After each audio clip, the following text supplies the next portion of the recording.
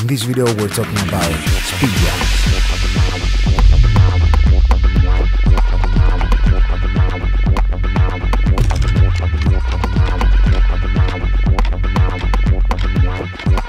This video is brought to you by Squarespace.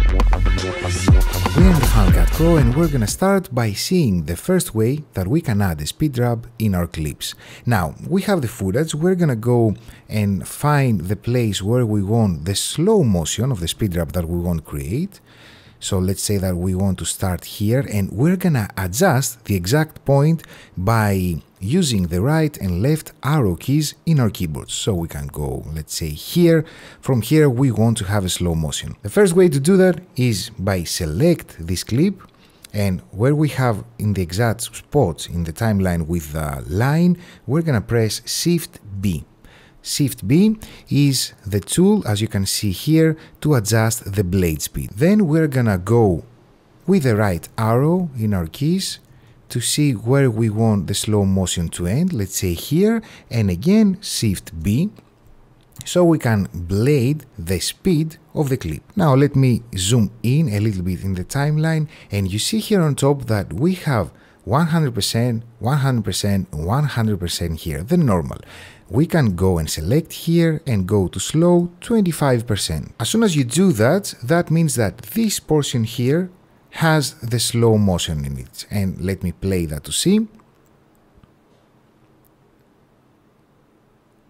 Now, as you can see on top, we have a little bit of darker green and a little bit of darker orange, these lines here. And if I drag this, I can adjust how smooth I want the transition from the normal to the slow motion to be. So if I make it smaller, that means that the transition to the slow motion is going to be more fast, and if I drag it, let's say here on the orange, more to the right, it's going to be more smooth. So if I have a little bit of space between the start and the end of the slow motion, the transition for the speed rub is going to be more fast. Like that.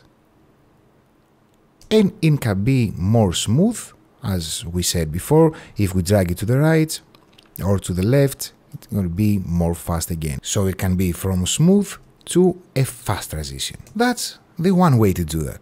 Let's go into the next video to see a second way that we can do the speed rubs as well. So we have the clip here and we can adjust with the right and arrow key again. And let's say that we want this portion here to be slow motion. So we will press R in our keyboard to select the range tool.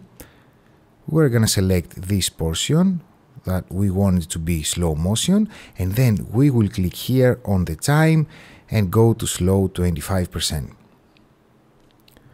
We can adjust again the top accordingly if we want it smooth or more fast.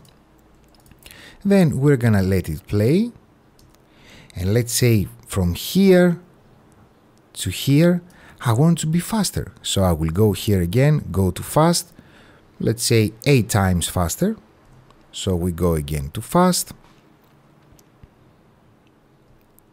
And then we want here again to be a little bit of slow motion.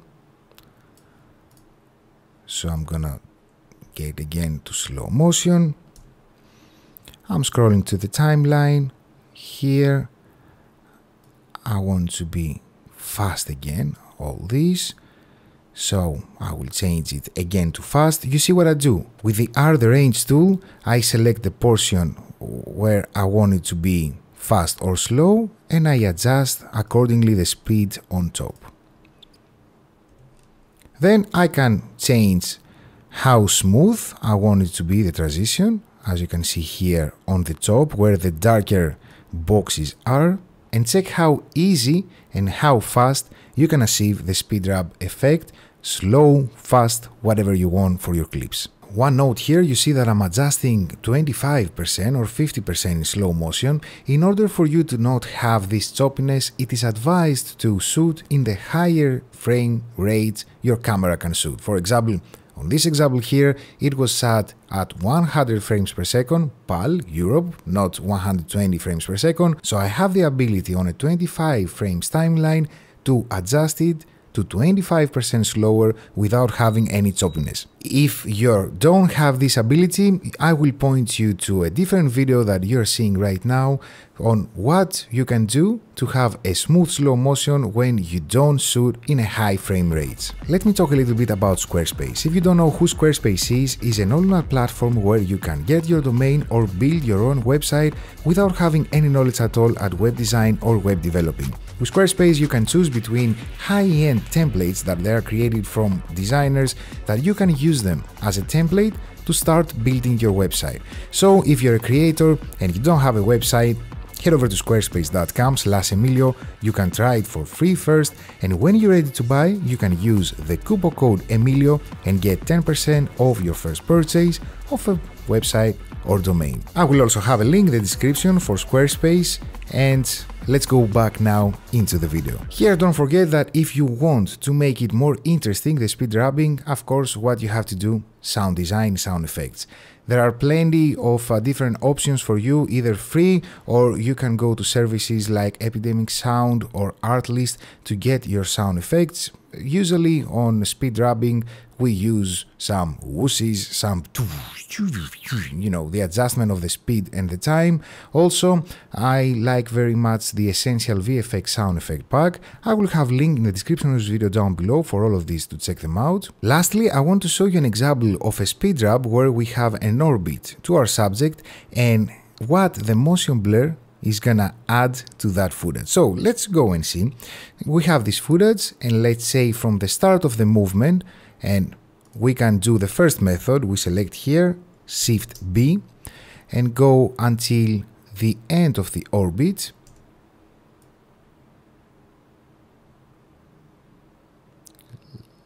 Let's say here, again, Shift B.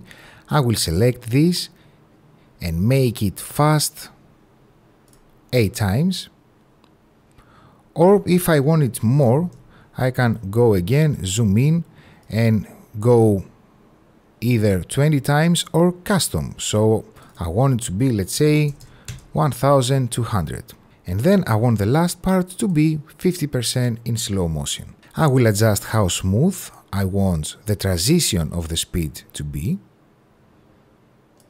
I don't want it very smooth, so I adjusted it accordingly, and check the result. If I add on the transition of the speed where it's fast, because you see right now it doesn't have any motion blur, so if I add a motion blur on top of it as an adjustment layer, and you will find a link in the description as well for my motion blur pack, let's go add it and see. We select the motion blur advanced. Let's select the high. I will press B on my keyboard so I can blade it.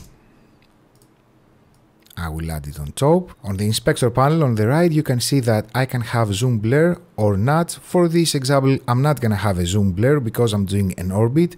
The zoom blur is nice basically when you have a line, a straight line that you're going with the camera, let's say in a car, or when you want to have movement in front of you, not when you're doing orbit. And let's see the result here with the motion blur.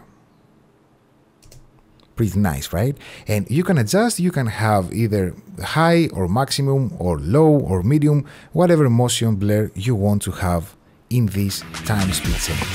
I hope you liked this video and you found it helpful, and if you did, as a reward, don't forget to like it and also place a comment to say hi or tell me anything you want to say. Thank you so much for watching. I'm Emilio, and I will see you in the next video.